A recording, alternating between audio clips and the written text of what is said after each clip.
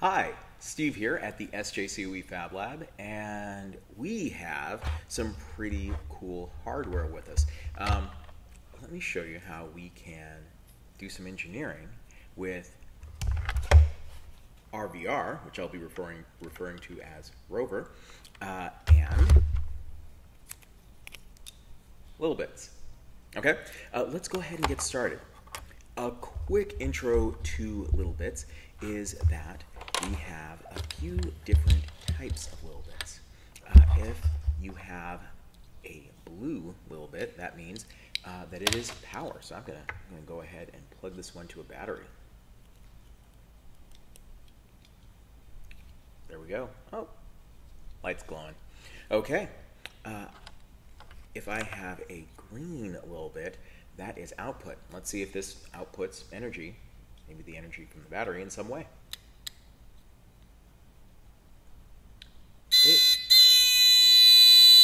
It does. Okay. We also have orange, which are kind of like connecting. So here, let's see. I'm going to put one side of the wire here and one side here. Okay. And we've almost got every type. Oh, one more. Input. Pink is input. And this is a proximity sensor. So it's going to allow a signal if something's nearby. So let's see. These connect by magnets, so it's really easy to connect them.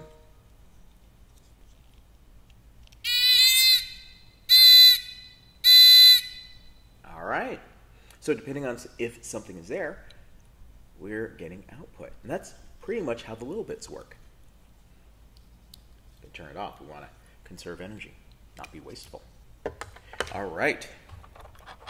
Now we also are going to be working with Rover. Now Rover is pretty cool. A lot of what it does is it drives around. It does a good job of driving around. But another great thing about it is the ability to plug stuff into it. And I am going to plug in USB to the Rover. Now, I'm going to use this double cord, which is going to allow me to not need the battery, but you could also use a single cord and use the battery. So here we go. So that is plugged into the USB. This cord with the stripe is going to go to my Microbit, and we're going to use this cord to power what we create. So let's see. I'm just going to wire this up really quickly. I have a Microbit bit and a Microbit, and these arrows show me which way to place it. Okay. Now I have P0, P1, and P2. Those are going to be the input pins. And I've got P13, P14, P15. Those are going to be my output. Okay? And I can code in makecode based on whether a signal is going through on those pins, if it's coming in, or I can program it to go out. So I want what we're making to be able to respond to a proximity sensor. So I'm going to put my proximity sensor on P0. Okay. I'm also going to make sure that power goes in through that. So I'm going to use this blue bit that connects to USB. Okay. And output, I would like it to be able to play the buzzer noise. So I'm going to go ahead and put that on P14. And we can figure out some way to affix this. We might use something like a zip tie, but right now we're just dealing with the coding. We can deal with engineering the rest of it a little bit later. Okay, so I've got this wired. This is here. we would connect it, but we're not really going to drive this around. We're just going to be looking at how it would work. Okay? Let's look at makecode. So over here at makecode, and I'm going to click on Microbit. I'm going to say new project. And I'm going to say RVR.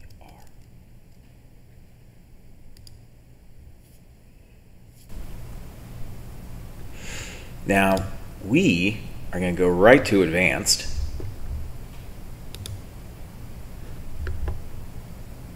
And what am I going to look for? Well, RVR. Okay, we're going to import the Sphero SDK, Software Development Kit. And now I have the ability to control the rover from makecode.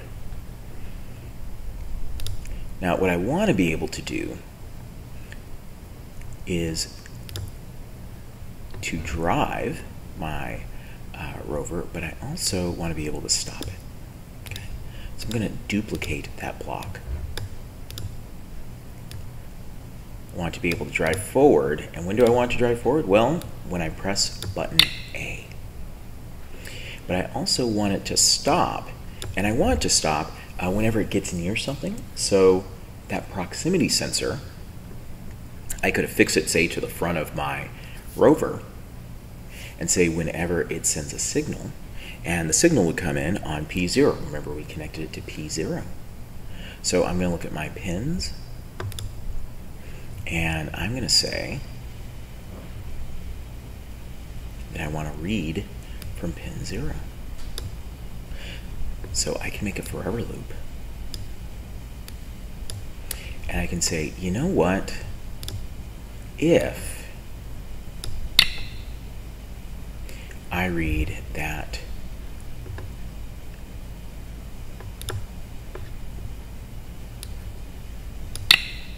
my pin 0 signal is high, or 1, then I'm going to have it to stop. Okay? And you know what? I also want it to let me know that it needed to stop, so I'm going to send out a signal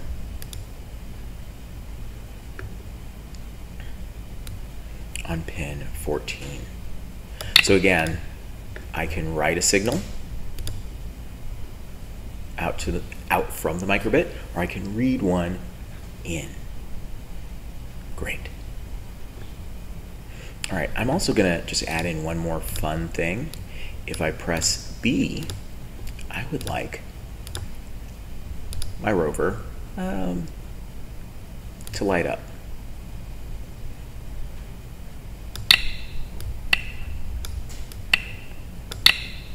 And I would also like to make sure, I want to make this, I want to turn that on. That's how I'm going to make it turn on. And you know what, I want it to beep, but not forever. So I'm going to tell it to pause for a second.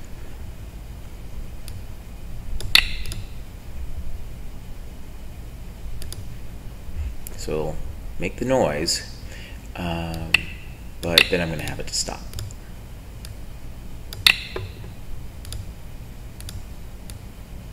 Okay, so let's see. If I press B, I want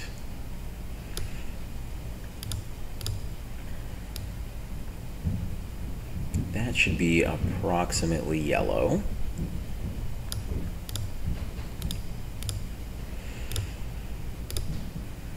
And in this case, we're just going to have it turn off. Okay, so we've got several things going on here, and all I'm going to do is download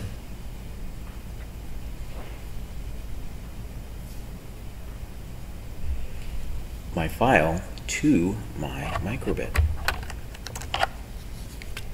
Okay, the way that we can copy the file to the microbit, you'll notice right here, there's that menu. I'm going to click the menu until it's showing Finder.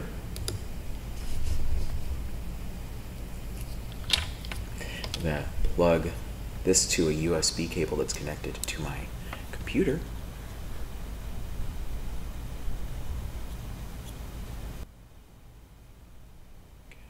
think it's copying over. Perfect. You can tell because of the flashing yellow light.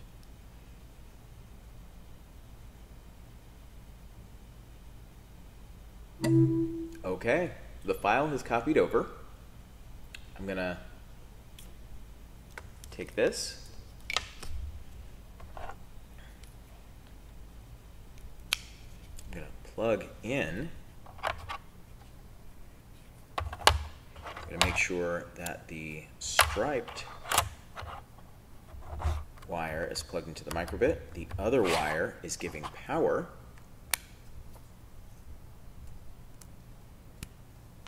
And we said P14 was going to get a signal. Okay. We've set up our device. Let's see how it does.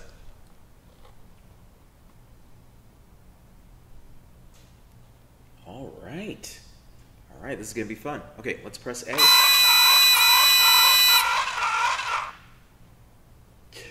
Okay. So it's already responding to the proximity sensor.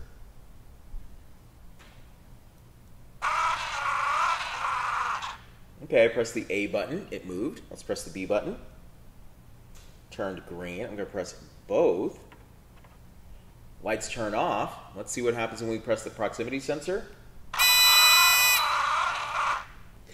So, it keeps running sometimes when we run our program because it's not on the floor. So it's behaving just a little bit differently. That doesn't mean the program isn't a good program.